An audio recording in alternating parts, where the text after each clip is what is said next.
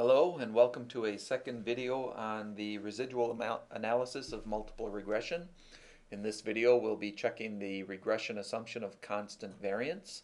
We're using the same data as in the last video, pulse rate data with two potential predictor variables, incline and speed. We saw from the last video the regression output actually shows that they are significant, and this being a designed experiment, we can make causal statements about the effect each variable has on the response. So last time we checked the independence assumption. To do that, we plot residuals versus each of the x variables in the model, and we saw that independence seems to be okay, except since there was a time aspect to the data, we also plot residuals versus time, and that was maybe not quite independent, not as independent as we would like anyway, but not too bad. Okay, so the next video is checking the regression assumption of constant variance.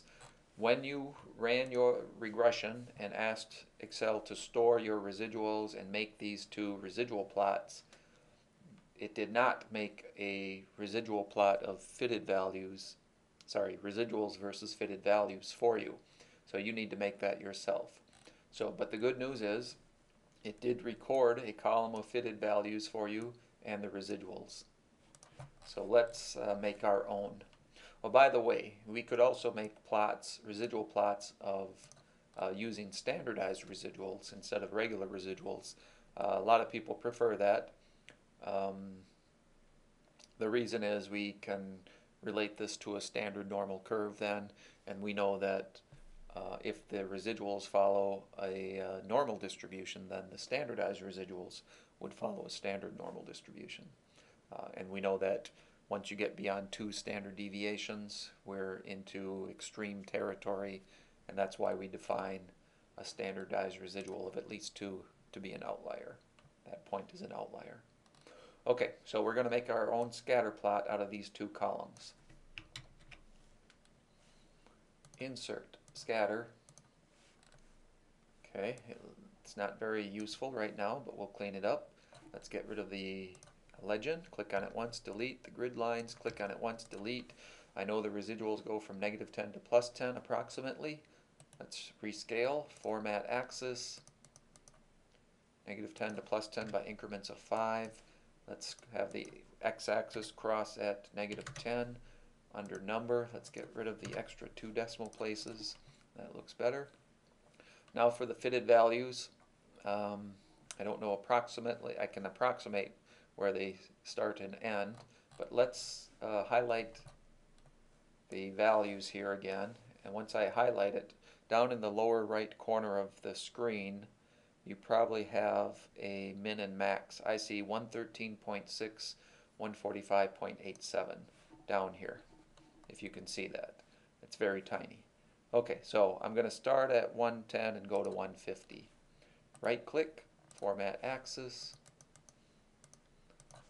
110 to 150 by increments of 10. Under number, let's get rid of the extra 2 decimals. Okay, so I have a little bit of extra white space on the edges, but I'll easily, I'll take that given that I'm using nice round numbers on my axes. Okay, let's square this plot as usual because it's a cross-sectional. Let's right-click in the border area inside, format plot, area border, solid, gray, and then I need to add axis labels under layout, axis titles horizontal below. We're going to call this fitted values, and then I'll put my residual above again.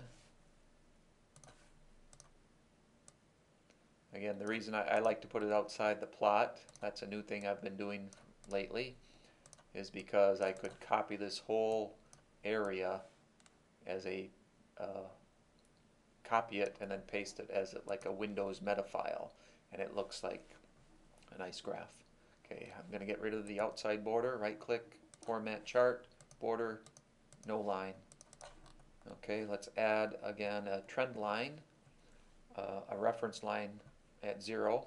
Now if I do that, The line doesn't go all the way across the plot because I had some extra white space in there.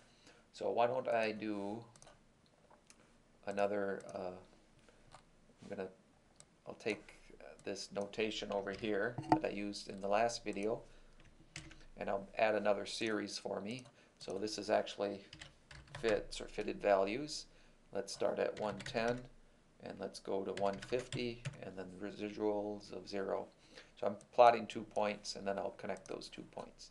Right click, select data, add in a new series. X values are these 2 values. Y values are these 2 values. There we go. So I'm going to right click on those 2 points, format data series, marker options none, but line color solid black, line style, let's make it thinner. Again, just as a reference line. Okay, so I think we're good to go in interpreting this plot. This plot, residuals versus fitted values, is primarily used to check the regression assumption of constant variance. The reason is these fitted values are actually a linear combination of all our x's in the model. In this case we only have 2, incline and speed, but I've removed their influence, their impact here, and the leftover stuff, if there's any remaining pattern, is most likely to be some kind of cone shape, like showing us non-constant variance. Okay, so I don't see it. I don't see a cone shape. Now, a secondary purpose for this plot would be to check if there's any curvature, a violation of independence. So let's right-click, add trend line, go to polynomial, and you can see there is a little bit of curvature, but again, what we saw when we plotted residuals versus incline is that the curvature is so minor that we should not be concerned about it. If I were looking at this plot, I see that we missed a little bit of curvature, and then you could track down which of the x variables was causing it. Turned out both x variables have a little bit of curvature going on, and that's why a little bit's showing up here. Okay, so I'll get rid of that, and we're done with this video. Checking the regression assumption of constant variance. That looks fine to me because I don't see any cone shape.